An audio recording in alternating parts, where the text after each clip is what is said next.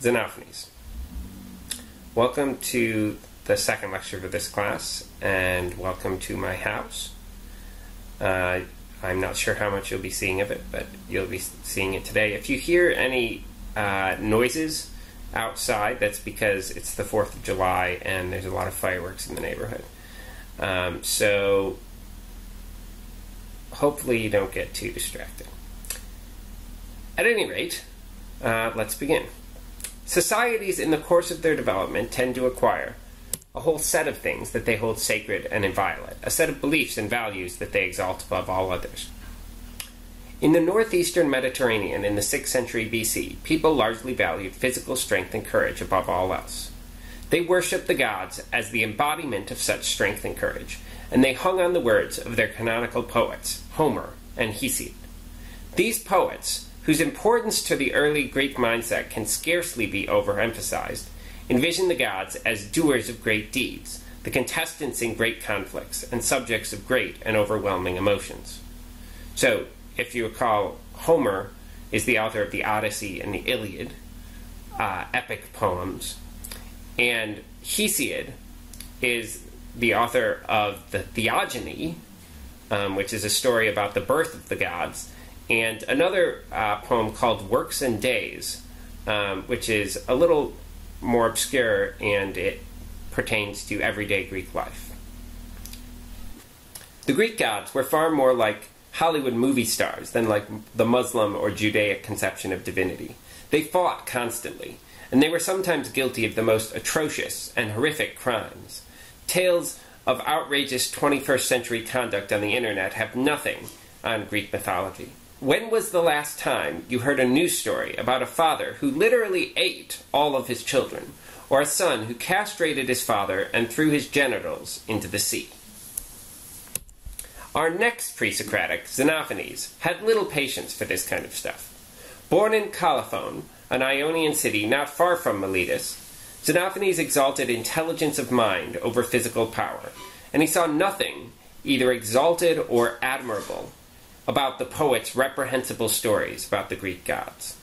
Timon of Philus called him a mocker of Homeric deception, and Cicero said that Xenophanes spent his life attacking the arrogance of those who pretend to know. Xenophanes was fundamentally an iconoclast, although it is difficult to tell what he believed about the pantheon of Greek gods. It is abundantly clear that he thought the poetic foundations of Greek religion and education were rotten, a view that Plato, over a century later, would share. His opposition to epic poetry notwithstanding, Xenophanes was a poet himself. He wrote very skillfully, and his poetry became known for its blending of elegant style and perceptive commentary. He is one of the first authors we know of in the Western world who wrote about aesthetics, attempting to answer the question, what makes for good poetry? He was, in every sense of the word, a purist, and he grieved at corruption and complexity in language. Poetry should be straightforward. It should honor the divinities. It should not describe what is vulgar or obscene, and it should aim at what the Greeks called eunomia, which means good governance or good law. Quotation: "Cheerful men should first sing a hymn to the god, with well-omened words and pure speech, when they have poured an offering and prayed to be able to do acts of justice. It is not going too far if you drink only as much as permits you to reach home without assistance. Praise the man who after drinking behaves nobly, in that he possesses memory and aims for excellence, and relates neither battles of titans, nor giants, nor centaurs, the fictions of our fathers, nor violent conflicts." A moment ago, I called Xenophanes an iconoclast. What is iconoclasm? Well, iconoclasm involves the destruction of images that are an obstacle to some important truth. At the onset of the Protestant Reformation, reformers claimed that the plethora of religious images in Catholic churches prompted parishioners to worship images, thereby distancing them from the true God, who is invisible and only accessible through prayer. They claimed that Catholicism had become nothing more than empty religiosity and superstition. These reformers literally took up hammers and axes to destroy statues and paintings of religious importance. They believed that God could only be accessed by the diligent mind, and that imagery only obscured the truth about God. Xenophanes did not, so far as we know, take up arms against the statues of Greek gods. But he did undermine them in a rather significant way by undermining the rational underpinnings of Greek religion. He did this by asking where Greek ideas about religion come from. Are they inspired by prophetic visions? Did they spring out fully fledged from the head of Zeus, like Athena? Are they purely rational deductions from incontestable premises? No, no, and no. Far from being firmly established in a certainty divinely to be wished, Xenophanes contends, they are based on human speculations, and they are hemmed in by distinctively human concerns. Voltaire once said that, if God created us in his own image, we have more than reciprocated. His sentiment is almost directly prefigured in Xenophanes, who roundly ridicules the anthropomorphism involved in Greek myths. Mortals suppose that the gods are born, have human clothing and voice, and bodily form.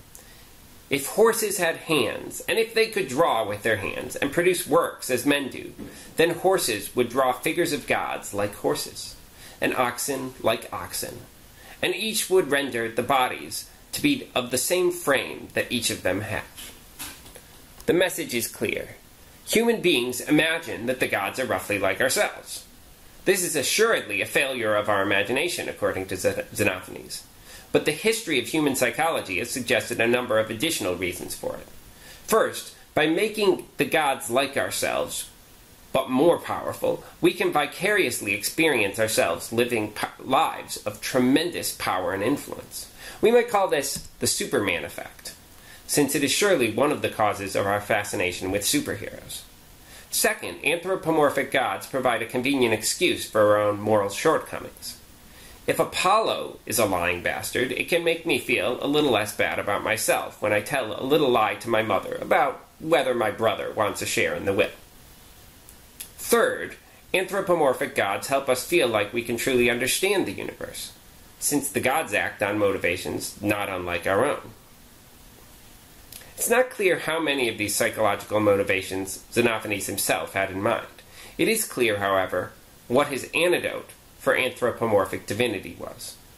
Xenophanes proposed an austere and transcendent notion of the divine. He spoke of one God, greatest among gods and men, not at all like mortals in form or thought.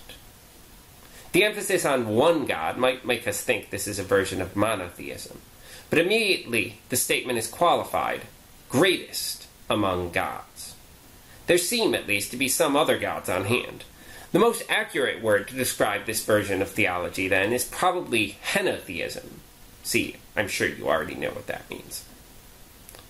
But just in case you don't, henotheism is the belief that there is a supreme God that rules over the other gods of the pantheon. What does Xenophanes tell us about this God? Well, the god is, first of all, nothing like the traditional Greek gods. He does not have an ordinary anthropomorphic body, nor ordinary anthropomorphic senses. He is impervious to change. Always he remains in the same state, changing not at all. Nor is it fitting that he come and go to different places at different times. He is the source of all motion, apparently, though he moves not. As it says, completely without toil, he agitates all things by the will of his mind. Moreover, whole he sees, whole he thinks, whole he hears. Now this business of seeing as a whole is a denial that the god uses senses to see or hear, and thus indirectly an indictment on the reliability of the senses. Xenophanes' lack of trust in the senses is not only a foreshadowing of the next 3 millennia in the field of philosophy, it is also the first manifestation in the Western tradition of something like skepticism, or at the very least modesty, about the capacity of human beings to know things.